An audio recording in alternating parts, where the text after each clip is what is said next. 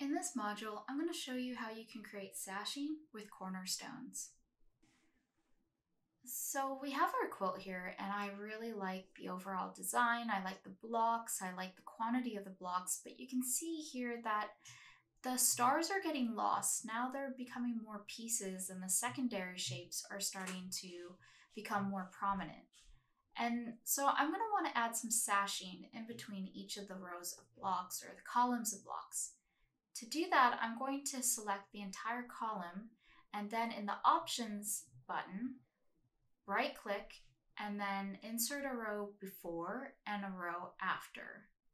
And it'll just insert a column to the left and right in the same width as all the other columns.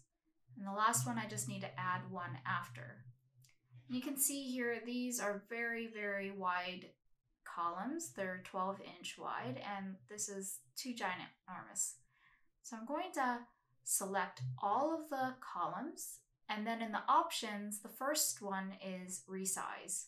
And I want 2-inch sashing, so that's what I'm going to put there.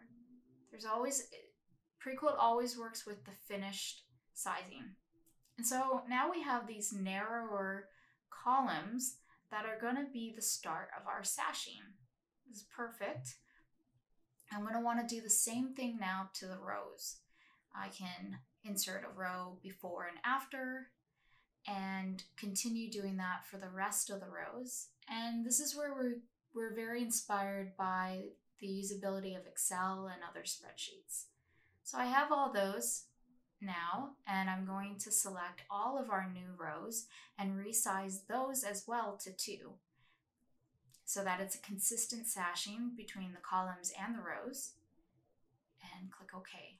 So now we have our sashing, and you can see how they are both columns and rows, and now it also naturally forms our cornerstones.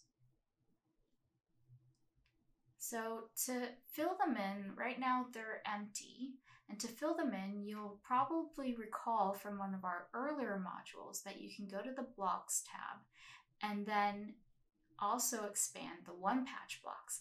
And we can add our background fabric now into each of those sashing blocks.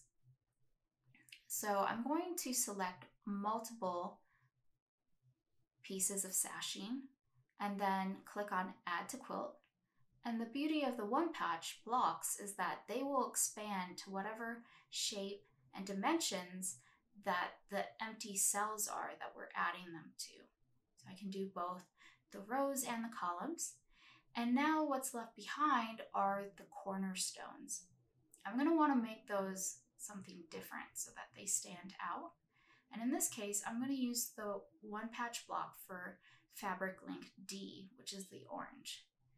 Now, instead of doing it manually for all of them, I can actually highlight and select all of the sashing, the vertical sashing in that column, and the entire bottom row. And I can copy all of that. Then I can paste them.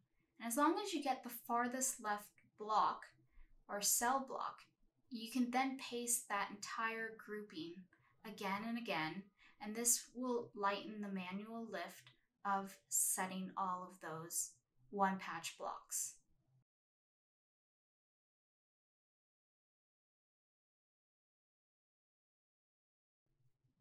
Now you can see we have an entire quilt with these beautiful sawtooth star block variations and sashing with cornerstones.